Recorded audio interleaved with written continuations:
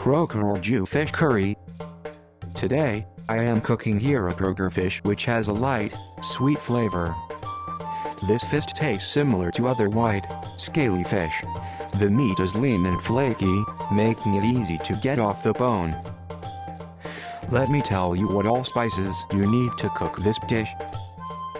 All you need is 500 grams of fish, cut into medium-sized pieces, 200 milliliters of tomato puree or 6-7 skinned and pured fresh tomatoes, 2 tablespoons of soaked and drained tamarind water, few curry leaves, 1 teaspoon of mustard seeds, half a teaspoon of cumin seeds, 4 to 5 large-sized chopped cloves of garlic, 1 large chopped onion, 4 to 5 green sliced chilies, 1-inch long diced ginger, half teaspoon of turmeric powder, 1½ teaspoons of Kashmiri chili powder, half a teaspoon of black pepper powder, 1 teaspoon of paprika powder.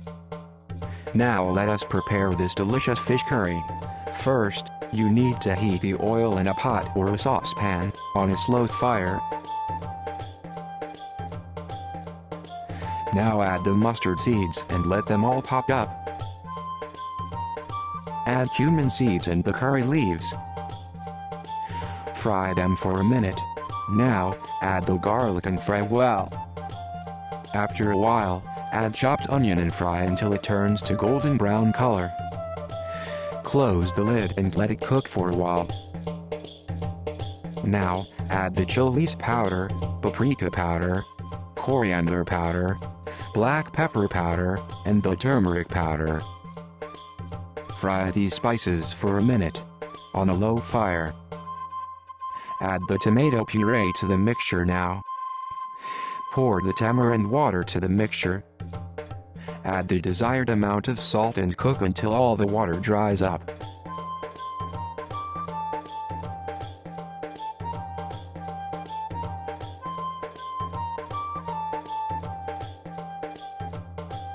Add 200 milliliters of water.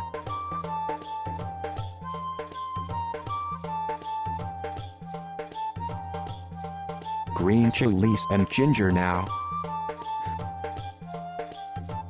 Mix the mixture well and let it cook until it begins to bubble and steam. Add fish now to the gravy.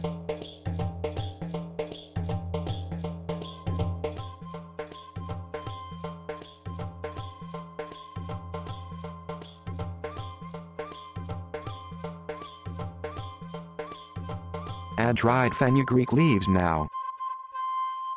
Close the lid and cook for 6 to 8 minutes or until it cooks well.